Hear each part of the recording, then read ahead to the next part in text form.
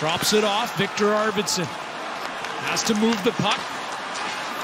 Kempe takes it, shooting, and he snipes top shelf.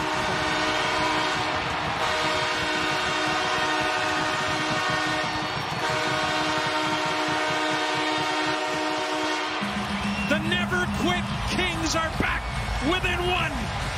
You mentioned it earlier. This is the fourth best power play from the regular season. They snapped this around. Couple great saves early on in this sequence. There's one with the blocker. Kempe tries that. Doesn't quite get the shot away he wants. Watch Fiala sell this, though. Once this puck comes to him, he pops to the little hole. And for Stuart Skinner, he has to look to the right around Kopitar. And as a result, he's delayed getting across. Already down, slides. And what a shot by Adrien Kempe. I mean, he puts this under the bar to beat Stuart Skinner, who's been fantastic. And it's a one-goal game once again. Doughty's going to head on back up top. Fiala to Doughty. To Fiala. Decides not to shoot. Now he does, and he scores! Kevin Fiala!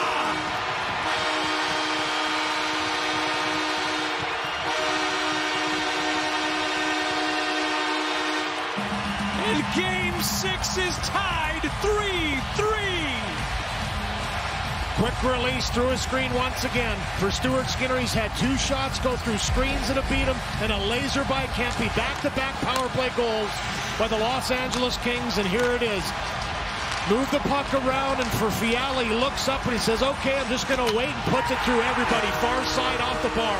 Excellent shot. Doesn't load up, doesn't tell that he's going to shoot this puck. Have to respect the passing, but he just navigates through everyone, shoots it underneath the body of Bukestad and far side. No chance for Skinner on that one to pick it up, and this game is tied.